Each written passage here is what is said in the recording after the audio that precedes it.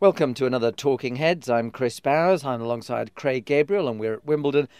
And Craig, one of the main talking points of the week has been the amount of players who clearly weren't fit when they turned up for their first round matches. They retired mid-match, in one case after just 5 games. But before we knock players, we also have to have a certain amount of understanding for the pressures on players ranked maybe around 80 to 150 and how important it is for their annual income to be able to pick up the kind of first round losers prize money, which at Wimbledon is £35,000. Well, that's what I earn in a day, so it doesn't bother me. I wish. Look, I understand that situation, but then we've also got to look at the side of the organisers and in matches that end abruptly and quick rescheduling, and then also the fans who've paid a lot of money to occupy some of these seats, and I guess some of them might feel that they're being robbed, but there's an argument on both sides of this, and it's a very difficult situation.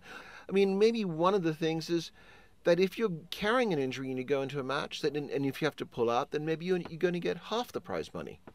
But how do you prove that? I mean, every player, as we know, is carrying some sort of little niggle. Where does that little niggle become an injury that they have to then declare beforehand? Is it a case of a bit of more responsibility on the respective tours regarding their players when they walk on?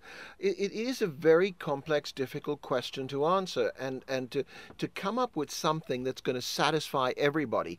If you know the player is going out there, that's the point that I'm making, with an injury, they're taped up, they're bandaged up, whatever, and they have to pull out because of that injury, then is there a question that, or a point that they only get half the prize money and the balance goes into a pool that maybe goes towards charity? It's an interesting idea. I mean, I think the most important thing is we want competitive matches in the first round. So that solution wouldn't actually prevent players coming to pick up even 50% of the first round losers prize money. The ATP operates a system whereby if you're injured, but you turn up for the tournament and then you can't play, you do get your first round losers prize money anyway. But of course, we're talking about a lot lower sums, and we're talking about a lot fewer players per tournament. Then there's also the point of if they have to pull out during a match, they have to provide their time and give back to the sport, give back to the game, give back to the tournament, and they have to be available for a lot of activities, maybe a lot more than they necessarily would have been up for.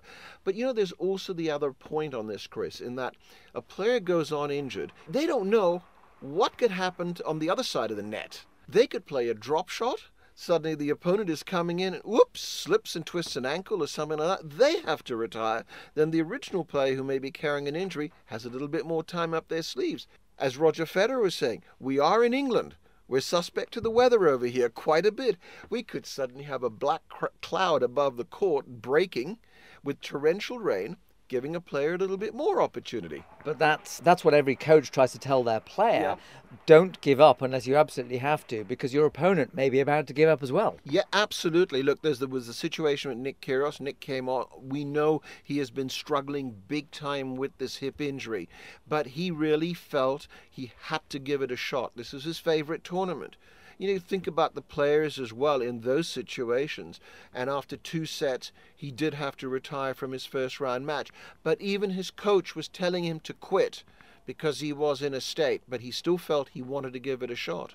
See, the tragedy for me about all this is that in recent years, the leading players, the likes of Roger Federer, Rafael Nadal, Novak Djokovic, have been very, very keen to make sure that any increases in prize money have been spread across the various rounds. And if anything, the lower rounds have had more prize money so that the lower ranked players can pick up more. Now, that's been a great egalitarian gesture by the top players for the benefit of the sport. But it's actually coming back to bite them, or the gesture is coming back to bite the sport, because the first round rewards are so great that players are taking them even if they're not fit to. Yeah, absolutely. Look, that's a very valid point.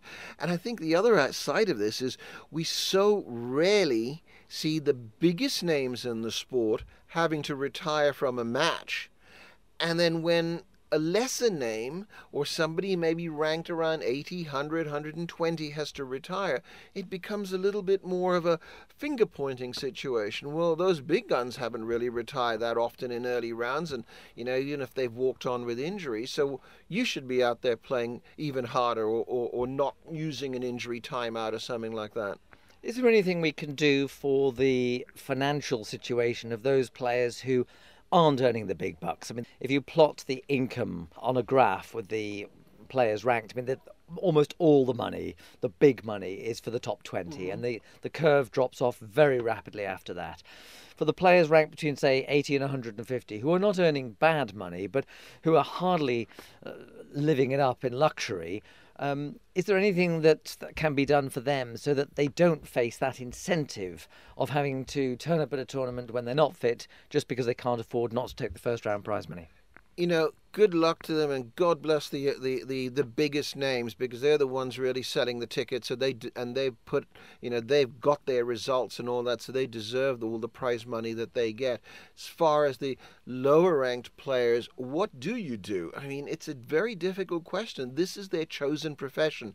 They're putting the work in, they're training. If they're not training hard enough, then that's a different matter altogether. I don't know what you would say. I mean, is it a case of they need to put more time in with giving back to the sport and earning funds, their money that way as well, in addition to putting their bodies on the line with specific matches? It is a very difficult and very complex question and point.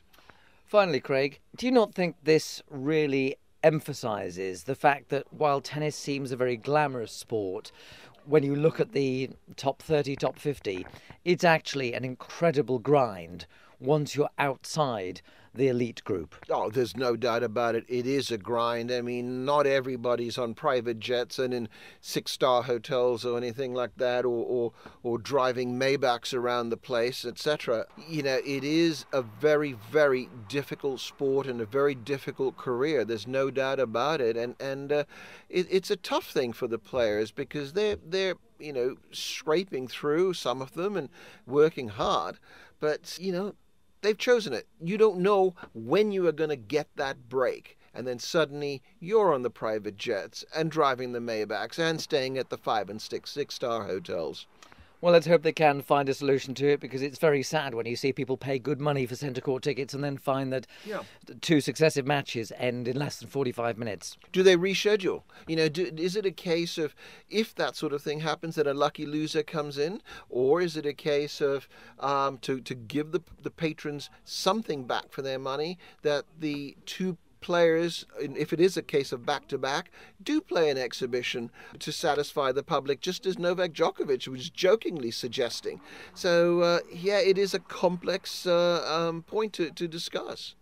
You've been listening to Talking Heads on Headline with Craig Gabriel and me, Chris Bowers.